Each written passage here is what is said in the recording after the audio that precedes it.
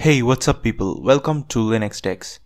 In this video I will be showing you how to install the Nvidia proprietary drivers on your Ubuntu computer to improve the performance and to get a great visual quality out of your computer.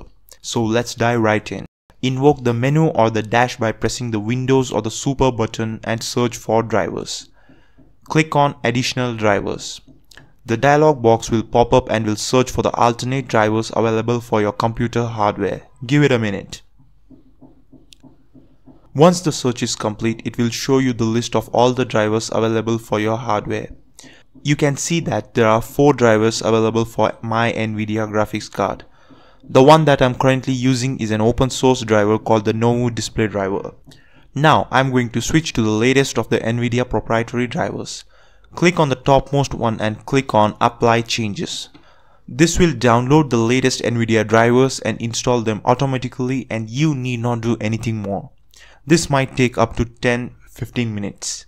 Personally speaking, I'm a huge fan of open source software, and no one can deny the huge contribution of NOVU display driver to the world of desktop Linux.